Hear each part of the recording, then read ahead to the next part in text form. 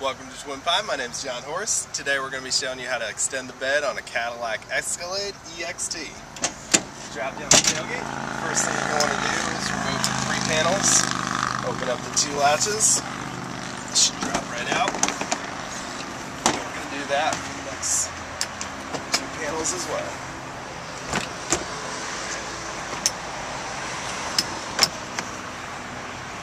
Once the panels are removed, we're going to go inside.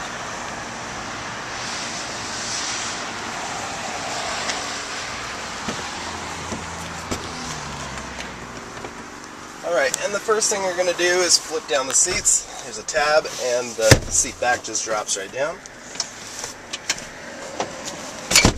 The second thing you're going to need to do is unlock the back, just by twisting both of these handles. And then there's a twist handle in the center, which drops down the opening for the back. Now we're going to go ahead and remove the glass using the clips on the top. Pull both of those down and the glass will fall front. You need to push in the safety button and the glass will release.